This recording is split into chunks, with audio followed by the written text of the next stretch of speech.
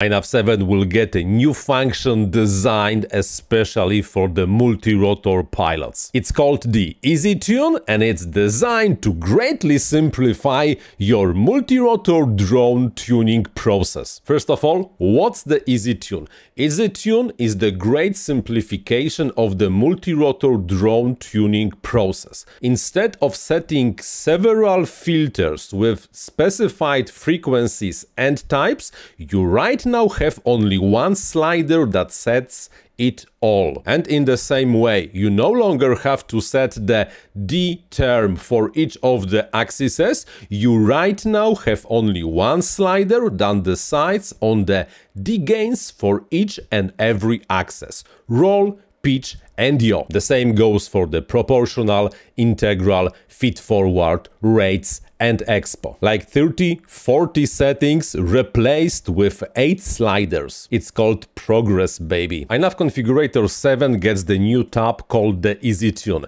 and this tab has all the settings that are part of the Easy Tune framework. Everything is on one page. You do not have to look and you do not have to go to the CLI anymore. There is a general switch to enable and disable Easy Tune. There is a switch to set up filter cutoff frequencies. There is a slider for the axis ratio. You know how longer then wider and how the weight distribution on your multi-rotor drone is set up. There are response, damping, stability and aggressiveness settings that modify accordingly.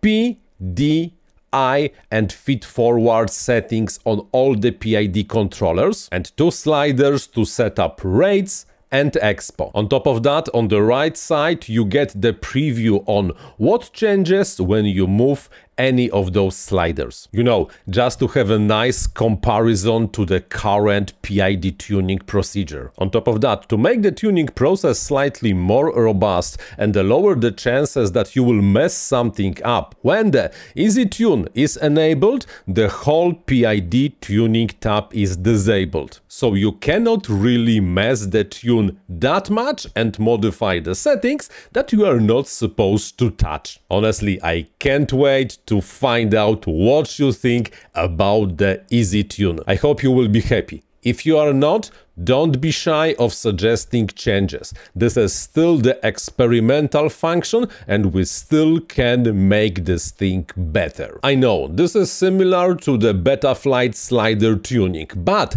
it's not actually the same, because contrary to what the PID slider tuning does in the Betaflight, the Easy Tune in INAV is not only tuning the PID controllers, it's also setting rates, expos, it's setting filtering, enabling functions, disabling functions, and in general greatly reduces the number of the settings you have to play with. Instead of setting 12 values for the PID controller, you only have 4. Instead of setting multiple filters and their configuration, you have one simple slider, and the rates and the expo on all the axes are also driven by only 2 sliders. With INAV 7, you can tune your multi-rotor drone with only 8 sliders. And if you do not want to touch the axis ratio and the expo, it's basically only 6. You do have to admit that it's much simpler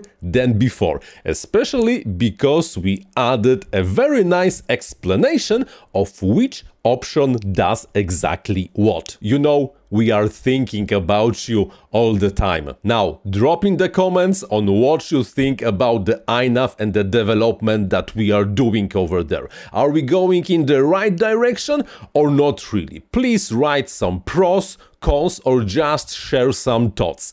Thank you, your feedback is greatly appreciated. There will be more videos about INAV in the future, but if you want to be notified about them, please do subscribe and enable the notifications. Here's the next video you should watch. In the meantime, this was the FPV University. I'm Paweł Spychalski. Thank you very much for watching and, like always, happy flying!